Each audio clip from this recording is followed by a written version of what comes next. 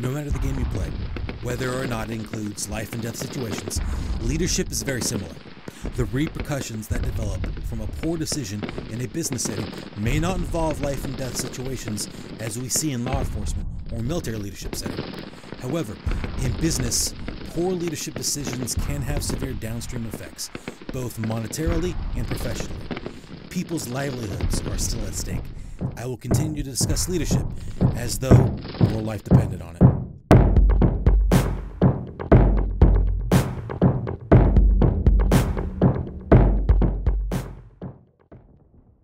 Hello everyone, welcome to War's My Business, and today I'll be doing a review on Leadership in the Shadows by retired Sergeant Major Kyle Lamb.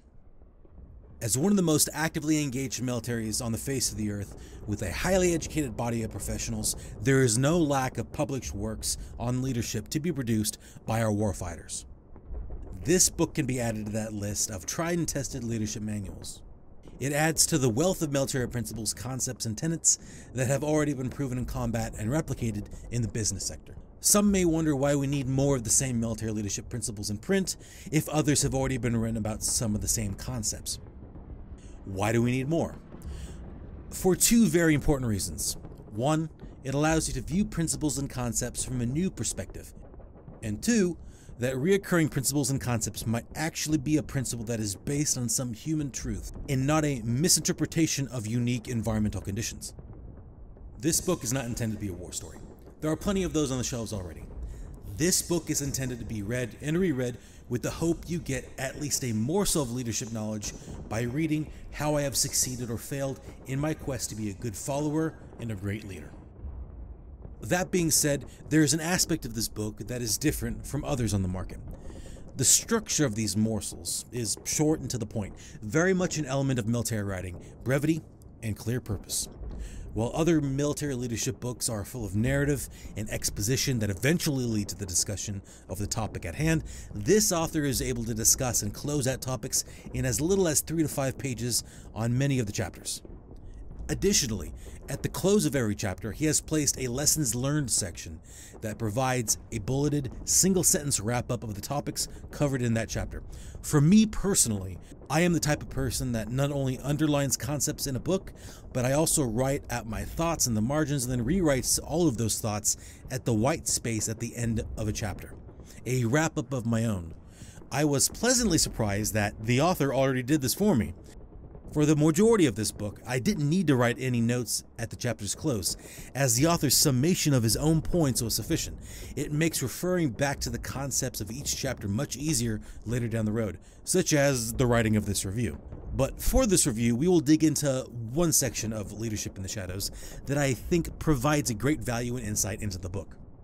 The mission. One of the core imperatives of leadership is to accomplish the mission. If the mission is unclear, or, even worse, unknown, the chances of accomplishing it are close to zero. Given this, the ability of the leader to select, define, and then refine his mission is critical. Be it a military or business organization, the mission is the purpose for its existence. You might have important goals that you want to achieve alongside your purpose, or even a more strategic long-term objective you are seeking, but it is the mission that keeps your organization sustainable. It is the leader's duty to ensure that the mission is clearly defined and differentiated from any additional or complementary goals. This is to ensure that we don't misconstrue the success or failure criteria of many potentially competing interests. An example the author provides involves a desire that practically every military leader holds, and that is to bring all of their people back home alive and unharmed. This is not the mission, but simply a desirable outcome when accomplishing the actual mission, but may ultimately be improbable given the nature of actual combat operations, where risk can't be avoided, only mitigated. If the mission calls for the destruction of an enemy force, holding some key terrain, or supporting the action of adjacent friendly unit, then the desire to avoid casualties might put at risk the success of the mission. Similarly, in business, what is its mission or purpose? You may hear a paraphrase of Peter Drucker saying that the purpose is to create a customer, and that customer satisfaction, profit, or positive social and environmental change is merely an additional goal or objective to creating a customer. While I would argue that the purpose is to create a customer while making a profit, otherwise I would call it a non-profit instead of a business, regardless, being able to clearly define and differentiate your business's mission and its goals allow you to effectively determine which criteria needs to adjust to accomplish your ultimate mission. To quote a song lyric I am currently listening to as I write this review, "Freedom is calling to all men who bend their will," which, depending on the listener's interpretation, follows the Jocko Willink saying of discipline equals freedom. You must identify what you truly want to ensure that those extraneous things don't prevent you from achieving it. For example, being financially free means not freely driving yourself into crippling debt. Bend your will to achieve your will, so to speak. Once you have a well-defined and clear mission, you are able to develop lines of effort for all your objectives that work towards your desired ends. Working through a course of action that allows the people of an organization to unify their efforts and take initiative towards these ends means that the organization can achieve great results without leadership having to manage every person and function directly. But this can only be done if you prevent internal and external forces from unrelated politicking. Take a hard look at your organization. It doesn't matter if you work in the military, the government, or the civilian sector. You can make a difference by choosing the right path. Don't get lured into political and bureaucratic buffoonery. Give your team a mission, supervise, and watch them blow things off the chart. You'll be able to stand back and be proud of what you have accomplished.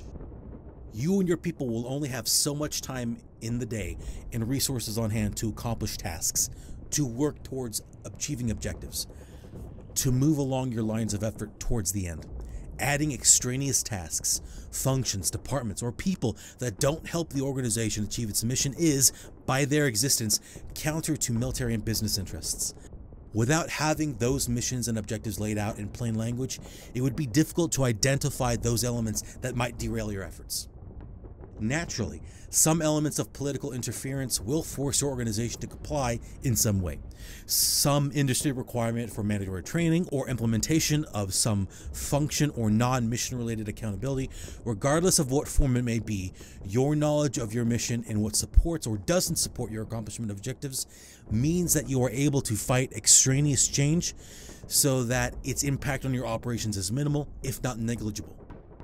By protecting your organization, you were able to keep it moving towards mission accomplishment while protecting management and personnel from the morale loss and disenfranchisement that results from compelled action that serves little to no purpose. This isn't to say that your mission or goals are set in stone, only that it guides the direction of your organization towards the desired end. When we determine ends and the lines of effort we develop to reach those ends, it's based upon our current understanding of the environment and the conditions that make it so. What happens when our understanding is incomplete, or the conditions change over time? As you move your unit towards the accomplishment of this mission, roadblocks or changing situations may cause a change. Being hard set on sticking with the original plan, regardless of changing circumstances, can actually cause you to fail. Therefore, analyzing the task at hand and deciding if the risk outweighs the reward is an important leadership trait to possess. So, while moving towards the accomplishment of your mission and goals, being able to deviate slightly means you are able to keep the organization viable, maintain its purpose, while still making a movement towards the desired end. Being able to know how much one can deviate from the initial metrics of an established mission objectives and still make positive movement will require everyone to be on board and what positive movement may look like. This is where a clear intent for the business can help. The importance of the commander's intent from a purely practical view is this: here's what I want done at the end of the day. He or she is not telling you how to conduct that mission or when, but what they want the battlefield to look like at its completion. This intent includes those objectives that help the mission move forward. By understanding a boss's intent, the subordinates are able to adjust their systems and processes as the environment changes, as they work towards achieving that intent. Ultimately, laying out the mission, its objectives, preventing operational interference, maintaining flexibility to changing conditions, while focusing on the leader's intent will improve the long-term viability of the business. It is from these few points that the author, Kyle Lamb, gives you a glimpse at some of the concepts and principles he has developed during his years in the Special Forces community. While these only cover the discussion of the mission, naturally, there's much more to the author's book that lays out many different principles and concepts that you, as the reader, can utilize. As previously mentioned, this book is straight to the point, covering many different concepts and principles in as few words as necessary to get that point across. Other than this really short section on mission principles, the author goes into greater detail on things such as leadership traits that make an effective leader of an organization, as well as the criteria for selecting future leaders that you may promote within your organization. It is a short read, no doubt, but its shortness belies the value that one gets from reading all of these concepts and principles without all the additional fluff one finds in other books on leadership. If Leadership in the Shadows interests you, and you might find value in actually purchasing it, then take a look down in the description. Wars My Business has provided an affiliate link from Amazon. If you use the link to buy the book, a referral bonus comes back to Wars My Business and helps us keep doing this work. Again, thank you for listening.